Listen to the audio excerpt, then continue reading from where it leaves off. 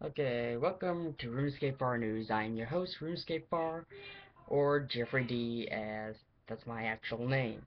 Now then, today I'm doing a news reel, I guess you call it.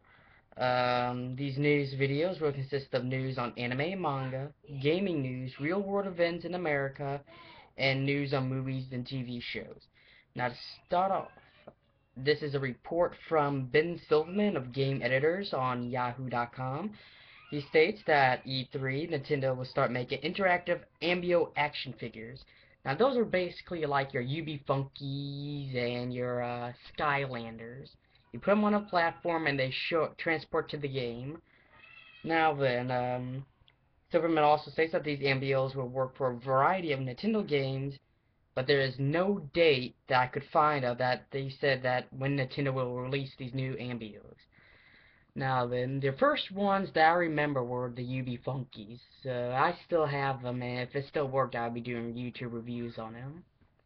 Now then, in YouTube news, PSY Gundam Style has reached not 1, but 2 million views. That is historical for YouTube and historical for K-pop or whatever they call it in Korea. Now then, PSI released a statement that he was honored to have this happen to him and that he will be coming back with more content. Okay, now then, for a little bit longer one, in anime news, Sailor Moon has finally returned to America. I'm very happy. However, not dubbed, it's subbed. See, you can watch the first 10 episodes plus 2 new ones every Monday subbed on Viz.com. Also, there's a new series for Sailor Moon called Sailor Moon Crystal. I sadly could not find out when they will release it, or if they will release it in America. But as a true otaku and a true Sailor Moon fan, I just can't wait. And this ain't no fake smile. I can't wait. Okay, in local news now, this one is sad. These two local news ones are very, very sad. Uh, I just want to give my dearest condolence to the families. And yeah, and two 12-year-old girls were accused of luring a friend into the woods and stabbing her 19 times to please the fictional internet horror creature, Slender Man. Now, you gotta be pretty messed up to believe that Slender Man is real. Now, I know that a lot of these posts people make on like Google Plus or Facebook or on YouTube make him seem that he's real, but he's not. Okay? He ain't. Okay.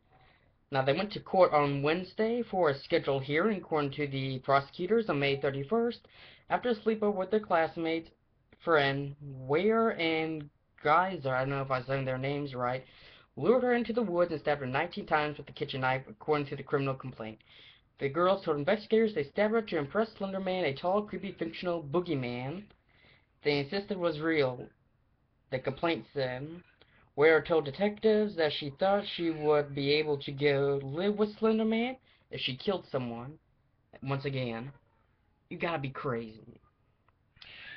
Basically, they could be incarcerated to age 25 if they are convicted as juveniles under Wisconsin law, or 60 years if they are tried as adults for murder. Now then, they are 12-year-old girls, but the fact they even say that they planned this for weeks, that's when you know they're truly messed up, because during those weeks they could have said, no, he ain't real, we're not going to do this. So I truly believe that they need to go to jail for a very long time and a mental institute. And like I said, here's a second sad one. In other local news, a gunman walked into an Oregon high school gym with a rifle and shot some students up to death on Tuesday before he was found dead in the bathroom stall. This is the third outbreak of gun violence to shake the U.S. high school or college campus in less than 3 weeks. Now, for us Americans, if you remember a couple of months ago, it was the fort in DeSoto. Or not DeSoto, I think it was Fort DeSoto of Texas. Can't remember, but apparently there was a gunman on there, on one of the biggest military bases in America, so that was a pretty big deal. I feel sorry.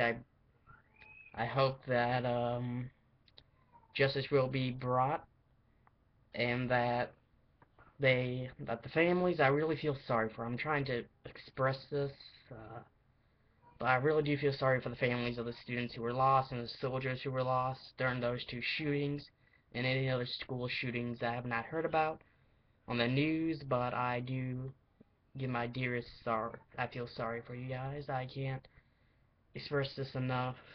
I know how it feels to lose a loved one, but not like that. And I hope I never will. Authorities have now released the names of the gunmen. So it's still unknown who the gunman was. Knowing the news, they were gonna find out. So tune into your local news channel, and you'll probably CNN, and you'll hear about it. I am Runescapefar, or Jeffrey D, signing out. I hope you guys enjoyed this video. I know the last two ones were really sad, but if you want me to continue doing these news things, let me know. Please like the video. Tell me in the comments if you want me to cover something else. Or if you want me to do just more video game reviews, let me know in the comments below. Also, please follow me on Google Plus for updates, and follow me on the 90s Club. You'll know it's my club when you see the picture of Wishbone.